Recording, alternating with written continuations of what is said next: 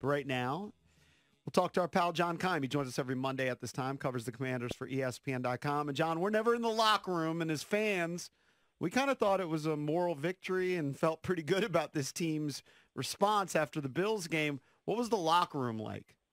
Oh, man, it was quiet. And, and it's funny because they responded very well to a really bad game last week. Mm-hmm. And I'm not surprised because they've done that for a few years. And so that's good, right? Mm-hmm. However, I think what was also encouraging, to be honest, was how quiet the locker room was and how despondent they were because they knew that it was there for them. And I think that, to be honest, is a good step. I mean, Ron Rivera was as frustrated and upset after a game like this as I've seen him. The locker room, almost felt like a playoff loss. It stung them that bad.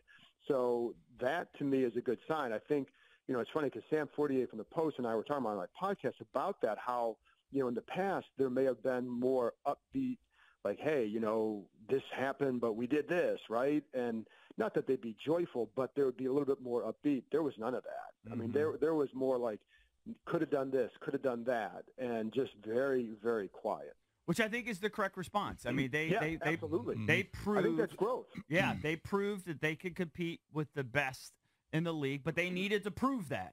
And so I know, at least from a fan perspective, that was great to see. And I know that the coaches and Ron was pissed, but he even said that there's a lot of positives they're going to take from this.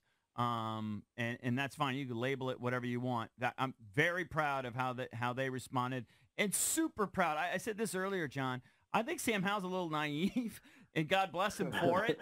I don't think he realized how much sort of his starting tenure here was kind of hanging in the balance. If he had another catastrophe, he would have had a really short rope. I'm sure he would have still started this week. But, he just keeps buying himself more time with each good performance. And, I thought Bieniemy did an unbelievable job this week, contrary to last week where I thought it was a little questionable.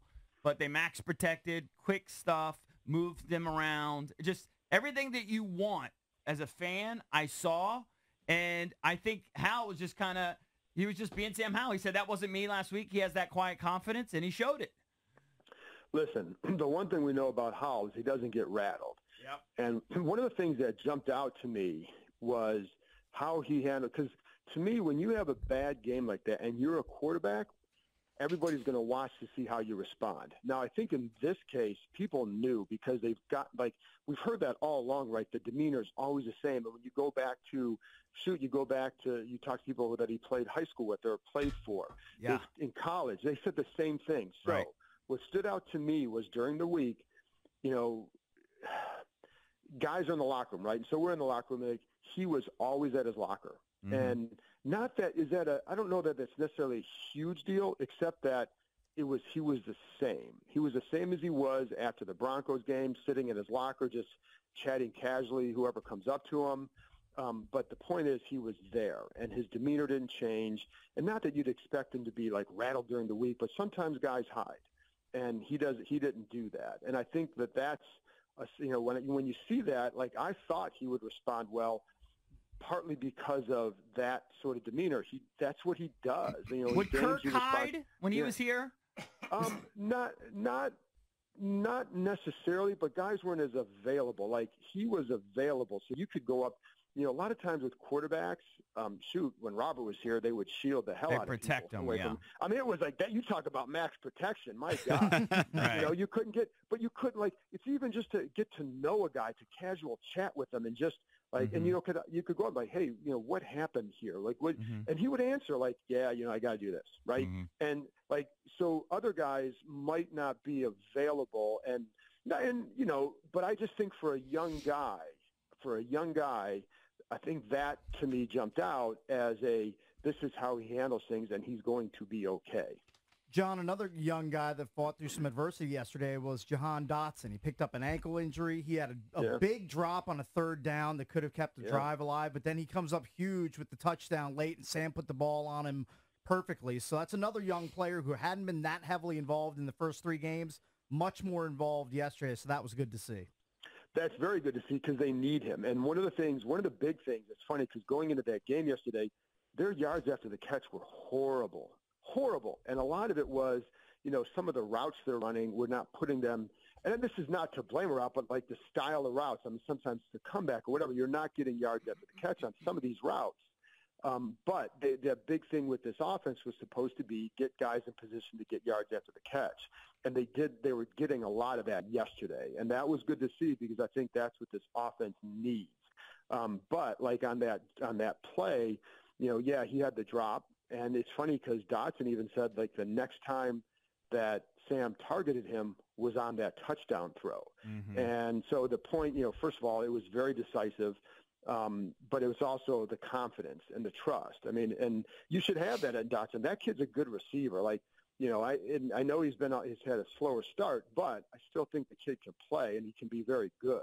Mm-hmm. So games like that help. But it also, I think they did a good job too of isolating him in a very favorable matchup for him. But you still got to make the play, and he did. And so I think that's good to see. But they need more from.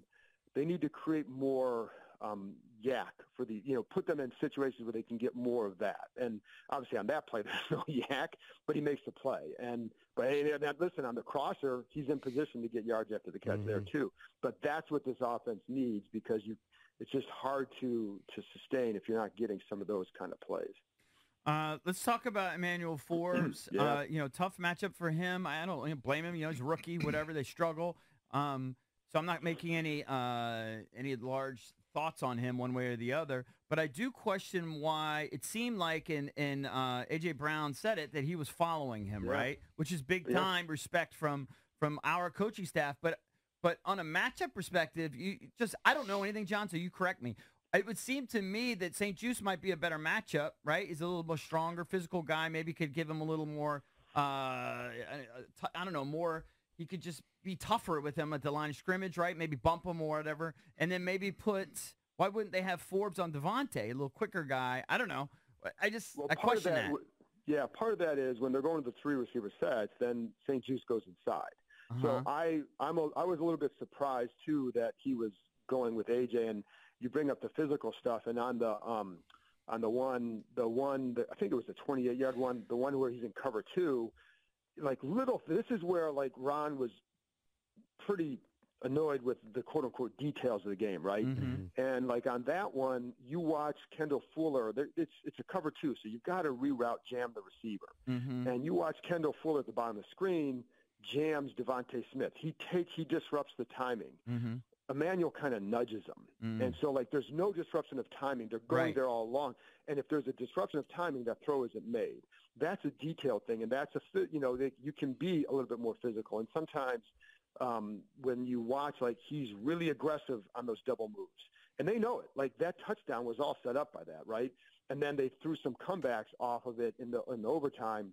But the double move on, I think part of it is that what he's going to have to learn is that while he is fast and has good recovery speed, you still have to maybe, one way you could, for example, on the touchdown, he positioned himself on it. If you're maybe a yard deeper, you can react to the double move and still recover. But you're going to react to one or the other, and then you're cooked, right? And that's kind of what happened. So, I think some of that, and then sometimes, and Ron Rivera would talk about the eyes and the discipline, and there are a couple of times you see that too, where there was one, holy crap, there was one where if you remember, there was one where Devontae Smith is wide open, and I have no clue why Jalen Hurts didn't throw that ball. He ends up getting hit, and the ball gets knocked away, but he holds the ball for. I'm like, if you're an Eagles fan, you would look back in that one and say, what the heck were you thinking? Why didn't you throw that? He is open right away, and part of that was where Emmanuel's eyes were, and it got him in trouble. And so he got very fortunate on that one as well. Now, you watch other plays, and it's he handled this one.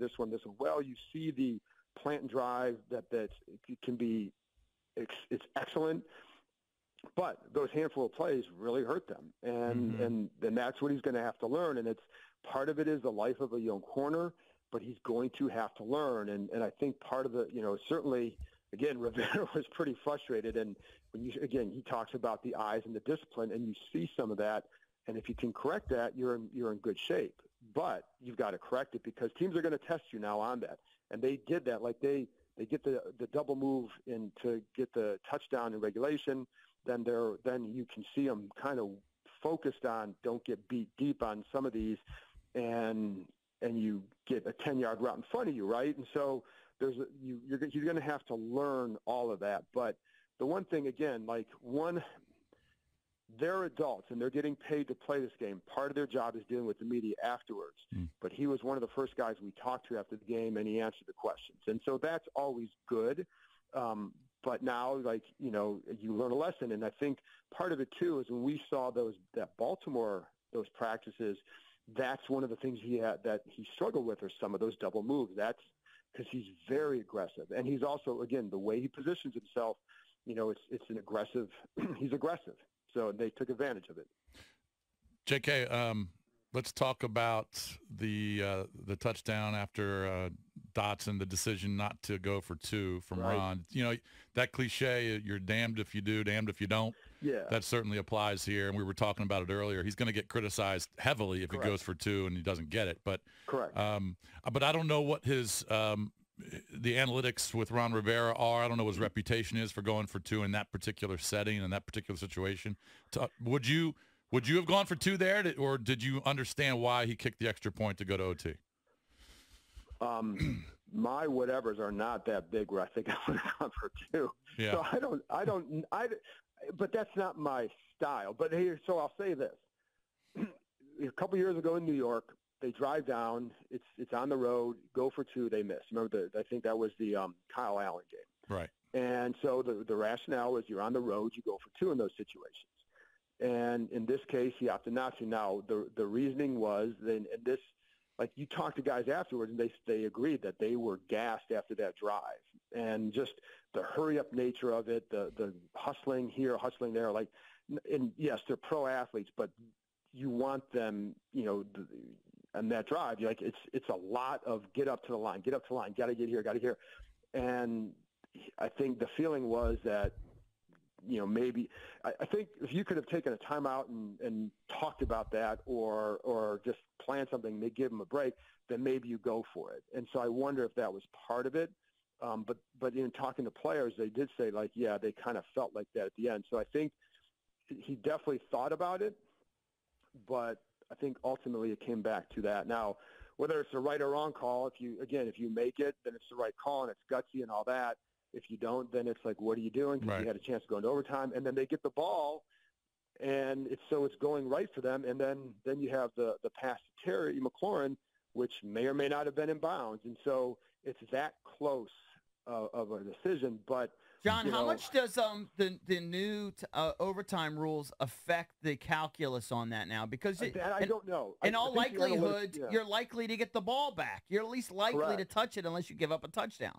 Right, you are, and that's a fair point because but I don't know. I think the analytics would still say say go for 2. However, again, I think you can't just go by analytics. And I remember talking to I think it was Sean McVay one time. He said, "Yeah, on 4th down, the analytics say go for this, but the analytics don't tell you if your left guard's been getting his ass kicked all game." Do you know what I mean? So you take that, but you also apply it to a situation. But yeah, that could be. I mean, that could well be. And again, they were still in position to do something. And I think he also went for it on 4th down earlier in the game on the first touchdown. I think it was the first touchdown drive. So it was a 4th and 1 with Logan when Logan was playing. Yeah, right. So it's not like that. I think that was very much the right call. I think the 2-pointer, I was okay with them not going for it. But again, I know, like you said, you're going to be criticized because you didn't, and that's the life of a coach. So we're talking to John Keim, ESPN.com insider, covers the Commanders. So I saw this next-gen stats thing about the Eagles, that they had 4 different pass rushers with at least 6 pressures. Josh Sweat had 9 pressures, and it kind of surprised me because I thought, just my eyes watched the game, that the offensive line played better. Did they? Well, I think, it's funny because that's one where, that was – they had some effective blitzes, and it did seem like the pockets were much better. Yes. That's one where I want to, I've been able to go back and watch some of the game, but I was focused mostly on Emmanuel Forbes so far this morning. But that's the other thing. I'm like, because I am curious about that. Because you look at it, 5 sacks, really? That's, But I know there are a couple times where Wiley had the one bad series and a couple other, he had one other one, I think, early in the game. But it seemed like they did a better job. And I know, again, sometimes it's not just with most of his sacks, it hasn't been on the offensive line. I think their job yesterday was to really, I think, the interior to be stout against that group, and they seem to be with the interior guys, which was big because I think that's what Howell needs. But, you definitely saw some miscues, but what I want to see is how much of that was created through some blitz pressure, because they did have some issues with that. But it seemed like they were able to give him some good pockets yesterday. And that was one of my issues, even when he wasn't getting sacked, is the pockets aren't great either. And so, that's something that he absolutely needs. But, yeah. So, Jack, somebody sent me an interesting stat here. Actually, it's our friends from Ref the District. And Jack Del Rio's defenses in the first 4 games throughout his tenure here have always been somewhat mediocre in terms of giving up a lot of points, right? So just to give context, in 2020, the first 4 games, they gave up 28 points per game. After that, 18. In 2021, they were giving up 30. After that, they knocked 6 off it the rest of the way, 24. 2022, they gave up 27 a game, and then they cut it down to 18. So far through 4 games, they've given up 30. So Jack kind of maybe uses the first 4 games to feel it out, and then he adjusts. Is that what I can gather from that? Well, that's what you can gather, but all we heard the entire offseason and entire training camp is got to start fast. Got to start fast. No excuses. Got to start fast. So, that was, to me, part of that Baltimore, those practices were to help you put yourself in a better position to see because the picture can get so skewed going against your own team. So that was supposed to help that, right? So, I mean, I think they have used that in the past to improve, but the whole thing was got to start faster. So to me, there's no excuse for that. And some of that, a lot of that yesterday were the big plays allowed. I mean, they've allowed too many big plays, and that was a problem last year early. And you kind of write it off to, William Jackson isn't a good fit here. And once they kind of moved away from him, and they put this, and Cam Curl comes back, they were much better. But they have to be better, and because that to me that's what the disappointing part about yesterday was. Is that, the offense responded in a major way. And the bedrock is supposed to be the D, and they did not come through, period. And if you're not, so that to me is disappointing. So whatever they want to say, it's just disappointing because you didn't, and that's the bottom line. They've got to play better. John, always appreciate you joining us every Monday. Thanks, pal.